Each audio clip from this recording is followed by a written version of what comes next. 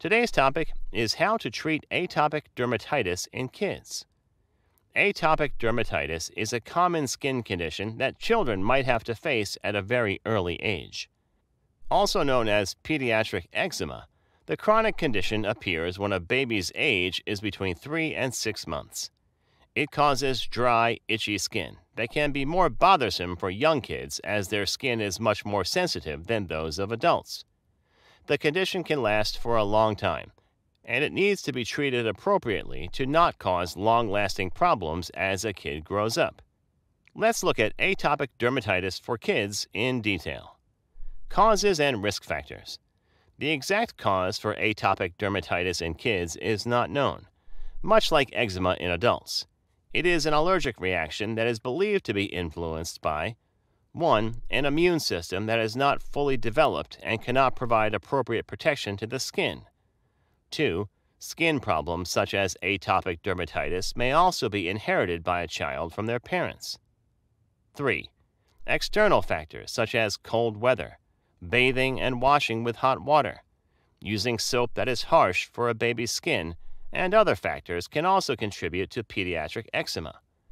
Along with these possible causes, some risk factors for newborns include 1. Suffering from allergies. 2. Having a family history of atopic dermatitis. Symptoms. Symptoms of atopic dermatitis in kids come and go, but the gaps between them appearing are long.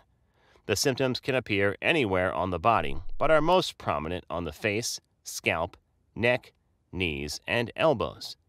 In children, atopic dermatitis usually affects the back of the knees, the skin on the inside of the elbow, around the mouth, the sides of the neck, along the hands, wrists, and ankles. Symptoms vary, but usually include 1. Severe itching. 2. Thickened skin. 3. Dry, scaly skin. 4. Redness and swelling. 5. The skin on the face becoming pale. 6. Rough bumps around the body. 7. Small bumps that become crusty and may leak fluid if scratched. 8. Changes to the skin around the eyes, ears, and mouth. 9.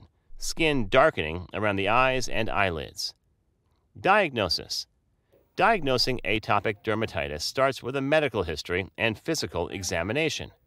A doctor might ask for family history and any allergies. The doctor might ask for blood and allergy tests after the physical examination to confirm a diagnosis. The blood tests are conducted to check for immunoglobulin E or IgE levels. They indicate the activity of the immune system.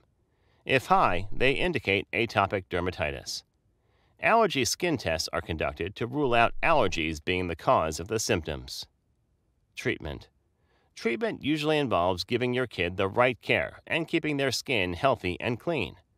Typical treatment methods include 1. Keeping the kid away from irritants. 2. Keeping the child's fingernails short. 3. Bathing the kid with a gentle cleanser and avoiding products that could irritate the skin. 4. Applying moisturizing lotion or creams prescribed by the doctor. Thank you for watching our video. Please do not forget to like and share the video. Also, please subscribe to the channel to stay updated on our latest videos.